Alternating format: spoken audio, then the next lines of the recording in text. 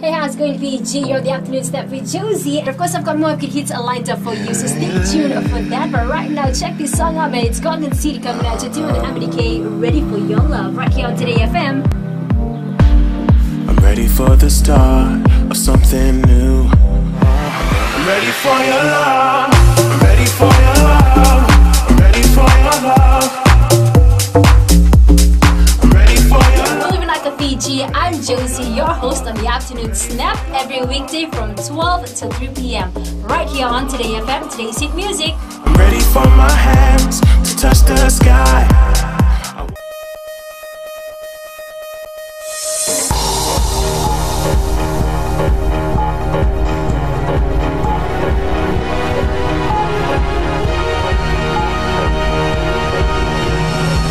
Tonight, 3 political parties have filed appeals after some of their candidate nominations were rejected. SODELPA says there is no official agreement yet to form a coalition with FLP after elections, and Praveen Bala's case deferred until the end of September.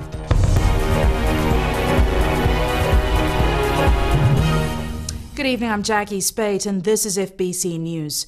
3 political parties have filed their appeals to the Fijian Elections Office after some of their candidates' nominations were rejected. Only those nominations that met the requirements of the Constitution and the Electoral Decree were published in the dailies today. Ritika Pratap has the story. Convicted Fiji Labour Party leader Mahendra Chaudhry is amongst those whose nomination was rejected, with 4 other Labour nominees.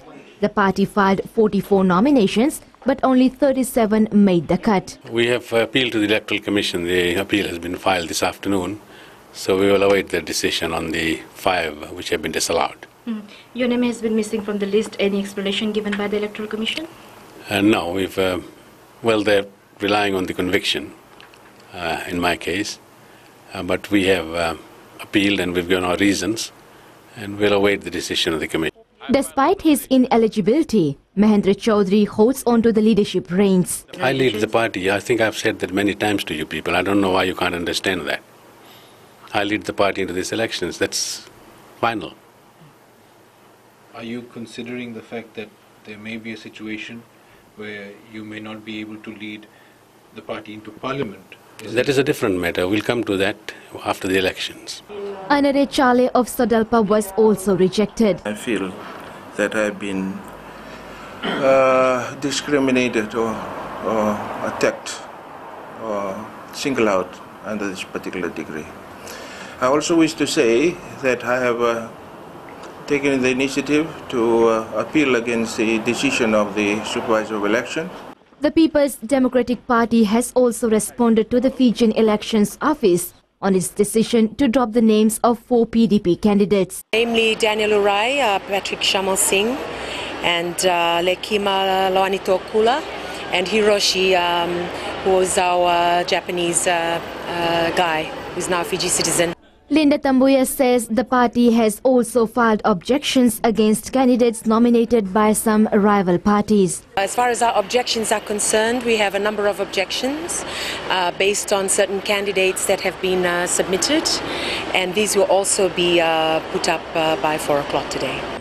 Parties that met the criteria and had all their nominations approved include the National Federation Party, which submitted the full 50 candidates. Fiji First had 50 candidate nominations also, while One Fiji Party has submitted the names of 13 candidates. Umesh Chand and Rashika Deo are the only 2 independent candidates, while Fiji United Freedom Party nominated only 3 candidates. Ritika Pratap, FBC News.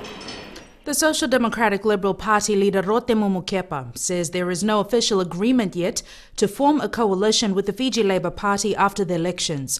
But whilst appearing on FBC TV's For the Record show on Sunday, Rotemu says SODELPA would like to form a coalition with Labour after the elections, despite the extreme differences between the 2 parties' policies. Chanel Sivan reports.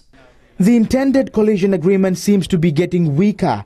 On Sunday, Rotemu Mukepa confirmed Labour and SODELPA only have a verbal agreement. We will have to look at what is negotiable in terms of their policies and our policies and try to work through them as best we can. So we cannot make any promises other than after the elections we will look at a coalition. If it works out that there will be a coalition, then that's the way we'll go. If it doesn't, then... So a coalition is not set in stone? We haven't signed anything. SODELPA does not support equal citizenry and common identity for all Fiji citizens, instead making a huge push for the recognition of indigenous rights and aspirations. In stark contrast, the FLP fully backs equal citizenry and a common identity for Fijian citizens.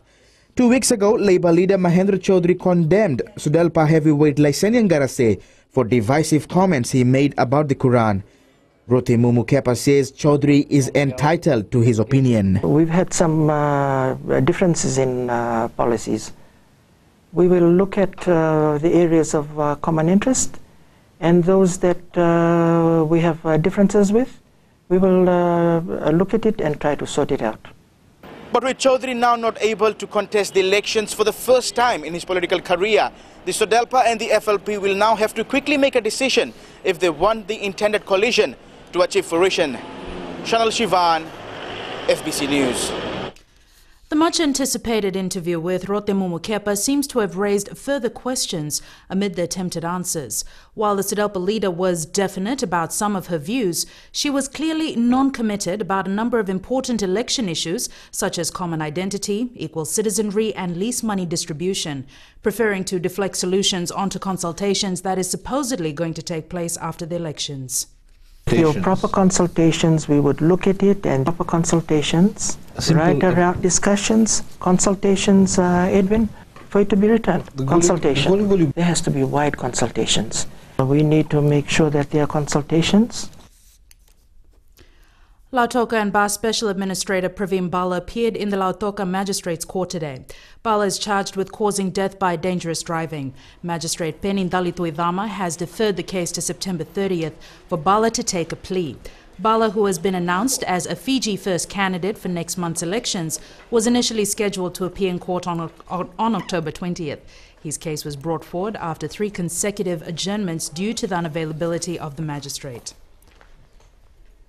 Bala, who is also the Special Administrator for Tavua, allegedly hit a pedestrian, 48-year-old father of 3, Punachand, at Teindamu near Lautoka in November last year. After the break, border control agencies agree to work together to improve security.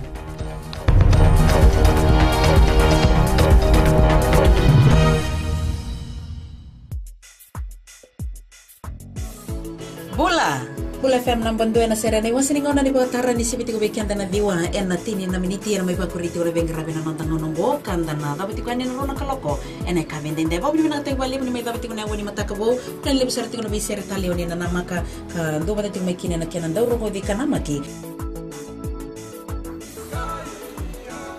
Bula binaka ayo salamilawa do pataki awan na batara na wani dio na kaloko moni tiki na barumbuka en Bula FM namban dua en sere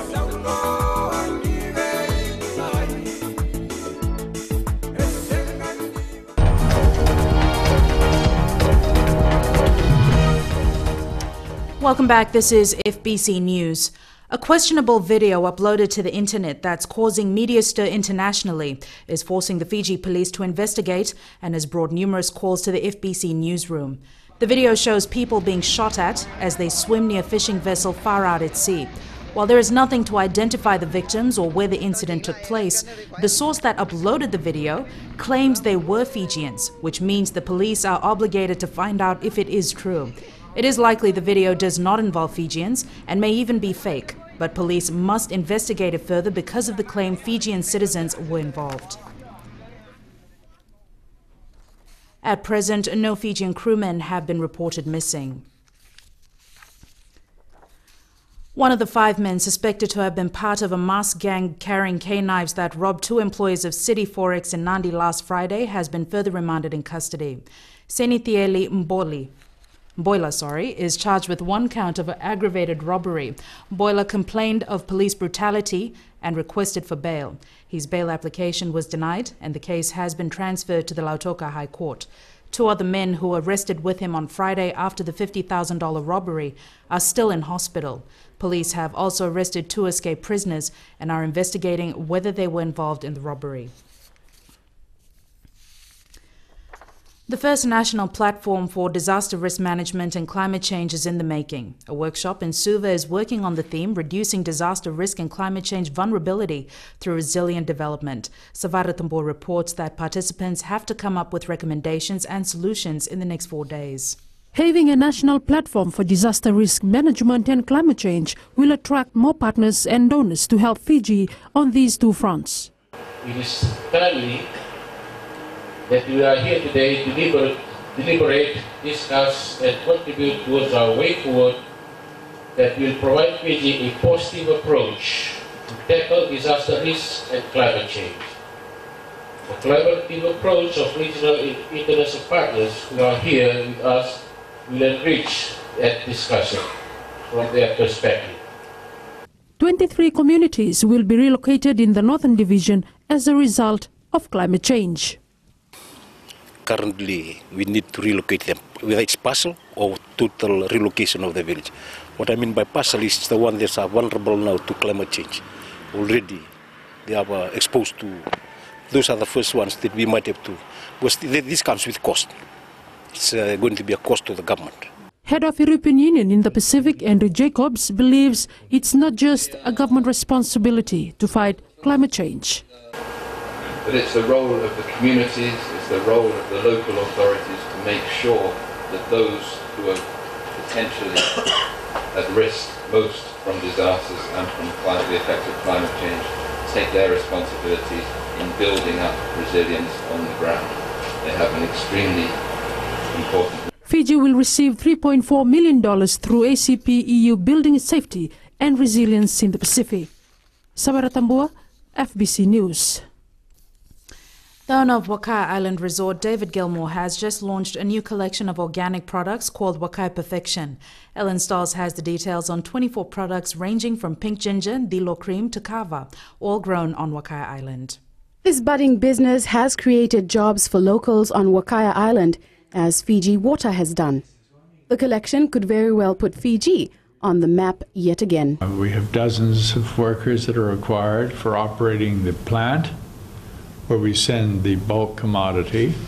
It's packaged in the United States because we cannot blow glass containers, and things like turmeric should not be in plastic necessarily. Glass was a better vessel. So it is packaged in California, but all grown on Wakaya. Wakaya Perfection launched its first product earlier this year, and following its booming success, Gilmore says they decided to introduce an entire collection. Gilmore says the products are certified as Fijian made and are already selling at some major retail stores in the United States and Great Britain. For instance, Harrods in London, the biggest department store in the world, say annual sales of $3 billion in that one store. Saks Fifth Avenue in New York, Home Shopping Network. The multi-millionaire has full faith that the line of products will have a positive impact on the Fijian economy. All my business life in Fiji has been focused at developing, that's why Fiji Water, it brought the eyes of the world on the country. Wakaya Perfection, Fijian, is, believe me, a year or two from now is a brand that I think Fiji will be very proud of and will show remarkable results in tourism, agriculture, and as a symbol of what can be done. The businessman also says we have to keep Fiji's good reputation when exporting high-end products. Today, in Fiji, should become the center of gravity for agriculture in the South Pacific. Let's grasp it, keep the quality, and create a team where we all work together and help each other, not do things that perhaps will injure each other. Wakaya Perfection plans to export to countries such as Australia, New Zealand, and even Europe in the near future. Ellen Stalls, FBC News. The Fiji Revenue and Customs Authority and the Biosecurity Authority of Fiji have signed a memorandum of understanding enhancing border protection. The MOU tightens control of Fiji's borders by intercepting illegal and unregulated transactions and drug smuggling. Maggie Boyle reports. Formalising the relationship, the Fiji Revenue and Customs Authority and the Biosecurity Authority of Fiji can now share information. Both agencies will be able to share facilities, resources and common information, as well as present a unified approach to compliance and enforcement of biosecurity and further regulations. The two agencies are expected to work together on a number of fronts. For example, in Nandi, we can probably task biosecurity officers do the screening of X-ray machines, totally, and we customs can focus on other things. So they focus on customs doing the X-ray. We can also focus on just examining, the body language and all that. Border protection is expected to be more effective with this MOU in place. Customs officers and biosecurity officers, in effect, will be interchangeable. For the first time, FRCA will now be able to submit all inward and outward documents like manifests, bill of landing and waybill on goods that are of interest to biosecurity. This will also include electronic documents that are required for the arrival and departure of foreign vessels, aircrafts, passengers and crew. Maggie Boyle, FBC News. Sports now. Here's Jamie with the latest. Good evening. In sports tonight, the latest from the Youth Olympic Games as the Fiji Under-18 7 side make it through to the semi-finals. Also coming up, Kati Ruggers impress on day one of competition.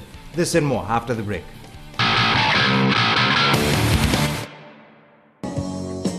My name is Luca. I live on the second floor. Gold FM, only the classic hits. I hope you're having fun so far. You're listening to The Ride, and I'm Kara, taking you through your afternoon. Stay with me to listen to more awesome classics right here on The Ride. Mulubinaka, for awesome sounds in the afternoon. Wonderful, wonderful classics. Join me on The Ride every weekday right here on Gold FM, only the classic hits from 2 to 7. Just don't ask me what it was. I think it's 'cause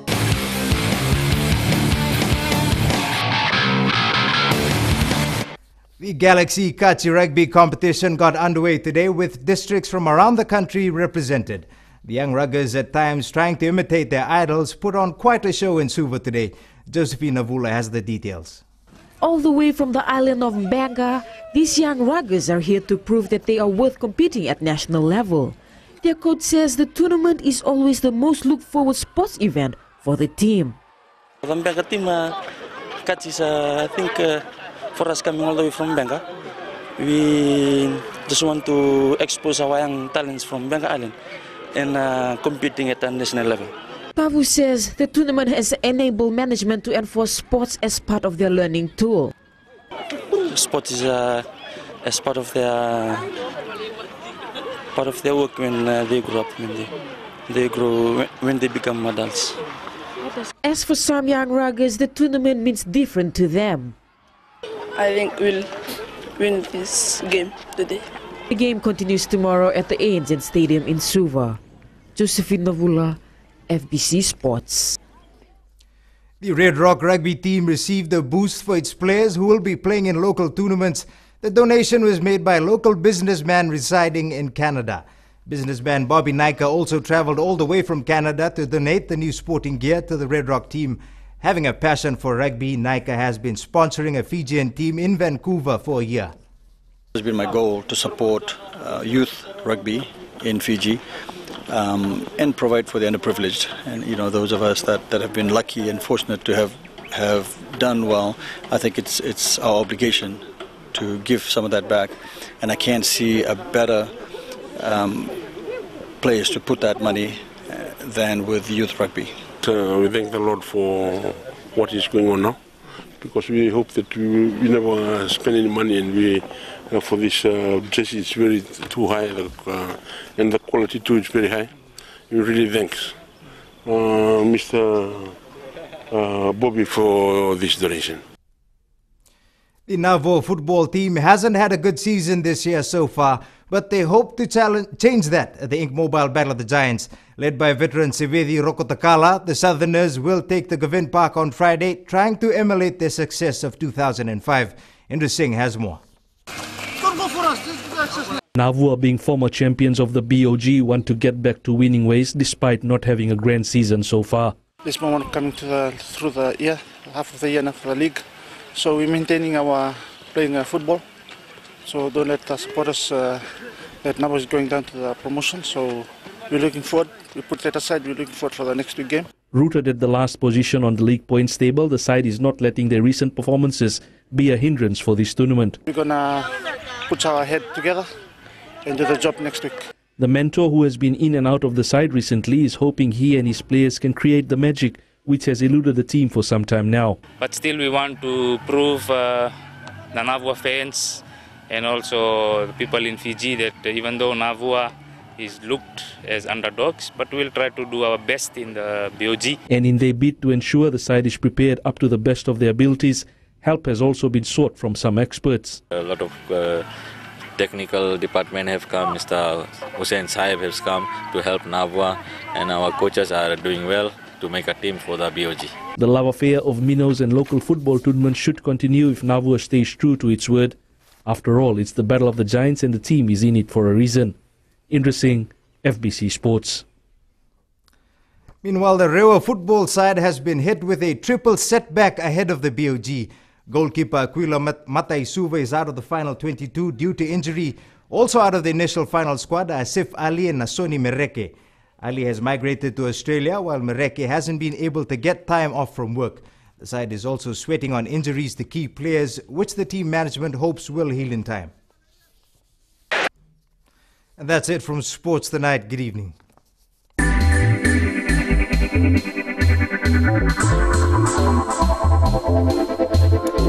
It's more than Queens, Kings, Candy Floss and amusement rides. The Vodafone Hibiscus Festival also provides a business opportunity not to be missed.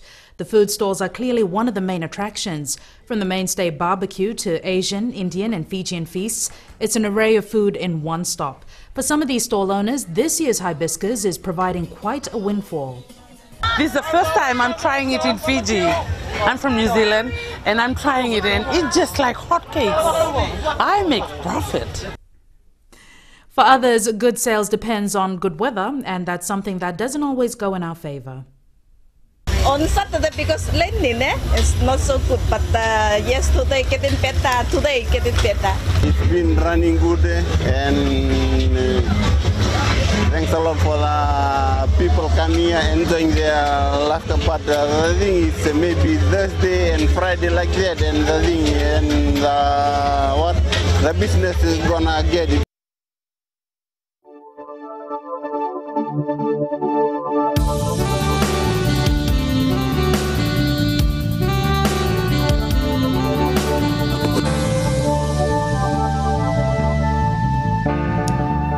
Trish now, and what kind of weather did we have across the country? Well, Jackie, Suva and Sabu Sabu had cloudy skies with brief showers throughout the day. Nandi and Lotokamba and also Lambasa all had fair conditions today. Temperatures: Suva 26, Nandi 28, Lotokanba 30, Sabu Sabu 26 and Lambasa 31. Tonight, again, most places will drop to a chilly 18. Tomorrow's forecast, well folks, it might be the same as today with a chance for Suva and Sabu Sabu with cloudy skies and scattered showers all throughout the day. Nandi, Lotoka, Ba and Lambasa also might have fine weather all day.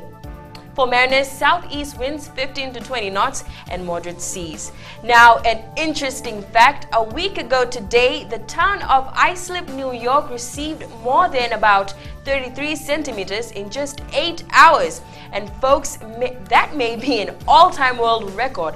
About 300,000 tons of water fell on every square kilometer of the town, enough to fill 132 Olympic swimming pools, and that is a lot of rain.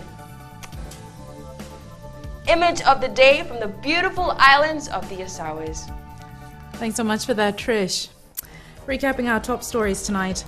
Political parties respond to the Elections Office removal of candidates from published list of candidates. SEDELPA leader Rotemu Mukepa says FLP coalition isn't set in stone, and Special Administrator Pravin Bala's case of causing death by dangerous driving deferred until the end of September. Now time for the Fijian Speak segment.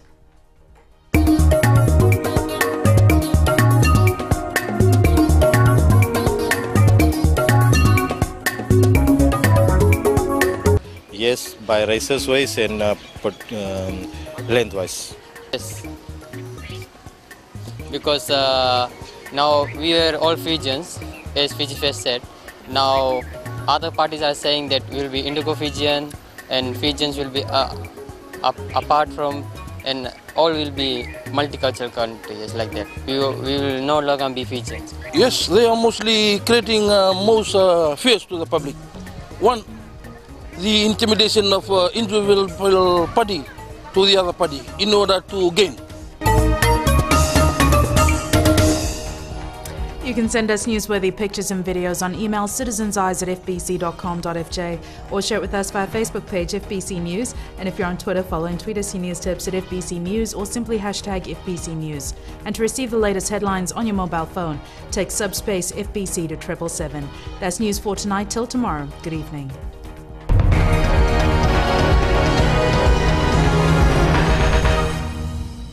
Sarwanduru na kaloko na Radio Fiji 1 and Domi Viki na Bungani Binano. Nisambula Binaka na ngono taki ni rongo seri na ngono nindreko malolo. Nisambula Binaka, oye wa meli kilani. Ningi na magatu mena nungu bengi rawi maina moni tiki na warombuka na rua kina wana kaloko na ngono ni rongo mani sana. Vaki na wono na ngono ni rongo seri na Radio Fiji 1 na Domi Viki na Bungani Binano.